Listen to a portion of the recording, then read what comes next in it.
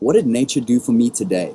That's a question that we've tried to ask people, and often people will struggle to connect the oxygen you're currently breathing, the fresh water that comes out of the tap. Think about what nature did for you today.